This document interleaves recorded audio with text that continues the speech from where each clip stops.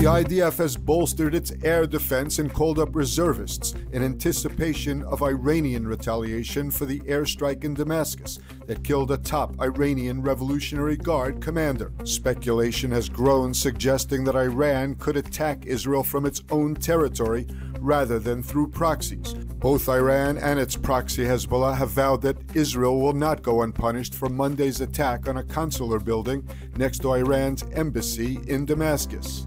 The attack killed Mohammad Reza Zahedi, the Islamic Revolutionary Guard Corps' most senior official in Syria, along with his deputy and 5 other Iranian officers. Defense Minister Gallant said the IDF is prepared for every scenario.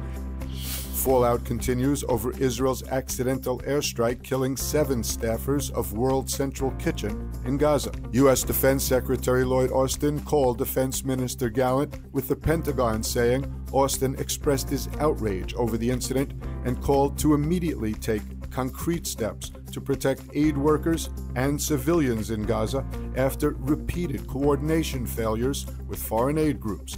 Secretary Austin urged Israel to conduct a swift and transparent investigation and said the tragedy reinforced concern over a potential Israeli operation in Rafah and the need to ensure the evacuation of Palestinian civilians and the flow of humanitarian aid. Hamas political chief Ismail Haniyeh rejected the latest proposal made by Qatari and Egyptian mediators for an exchange of hostages for Palestinian security prisoners and an extended pause in Gaza fighting.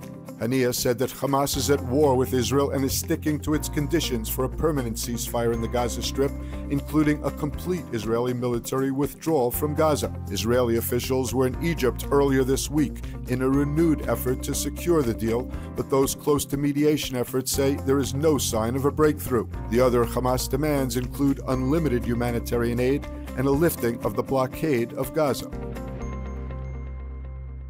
Experience the power of truth with ILTV News. If you're looking for quality content and captivating visuals, join our news community and become an integral part of our team as we embark on a mission to unveil the real Israel, dismantling the web of lies and misinformation that surround reporting on Israel.